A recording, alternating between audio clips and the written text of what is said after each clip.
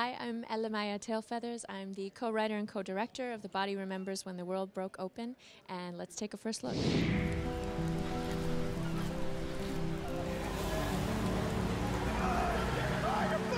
know that guy? It's my boyfriend. Come on, honey. Rosie! Let's move a little faster, okay? He's not usually like that. He doesn't even mean it mostly. He can be good too. You're a long ways from home then. I told you I don't want any calls. I would just feel better if we could call someone, you know? Call someone who knows about this kind of stuff. It's a lot, hey? Being a mom. So you got anybody looking out for you, Rosie? I look out for myself. And the baby? You think you're better than me? You're not better than me. I'm gonna protect him. No one's taking my baby. I'm not trying to tell you what to do. Then what are you trying to do? I'm just trying to help. So The Body Remembers When the World Broke Open is about two Indigenous women from vastly different lived experiences who find each other in a very troubling situation, and you spend a couple of hours with these women as they navigate through this challenge.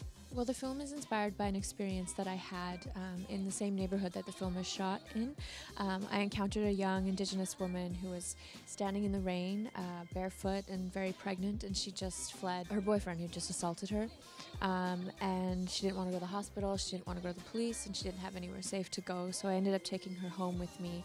And the experience had a profound impact on me, and I felt that I needed to honor her story and women like her through film. So after a few years of sitting with the story, I decided to pursue it as a feature film. So I co-wrote and co-directed with Kathleen Hepburn, and yeah, Violet's our star.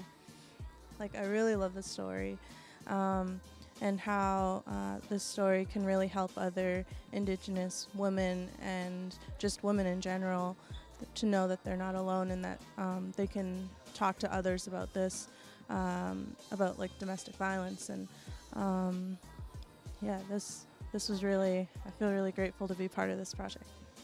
Statistics show that domestic violence happens in every demographic. It doesn't matter your class or where you come from, but women who are living in poverty or women who do not have the financial means to leave an abusive partner are often forced to stay.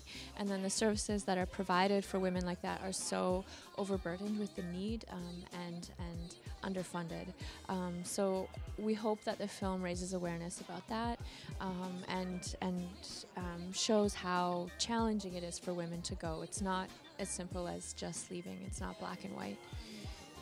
Almost at every single screening that we go to, someone will tell us that they connect with the story on a personal level, that they've experienced something similar to what happened in the film.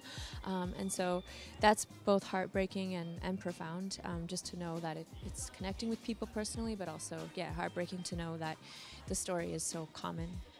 It's so wonderful to watch our film travel the world, and connecting with audiences is so lovely. And it means so much to us to know that this film about two Indigenous women from Canada is resonating with audiences here in Hollywood, of all places. So yeah, it's wonderful. We are so grateful to be here.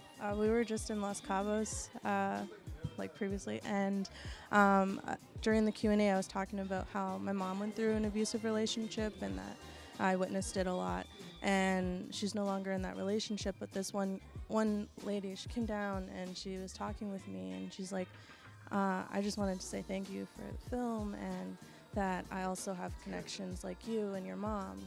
Her mom went through an abusive relationship, and just knowing that she came to see the film and that she has connections it was really not, like, it was good to hear that there's others going through and that they're actually coming to see our film. But we're very excited to announce that we are being distributed through Array Releasing, which is Ava DuVernay's company.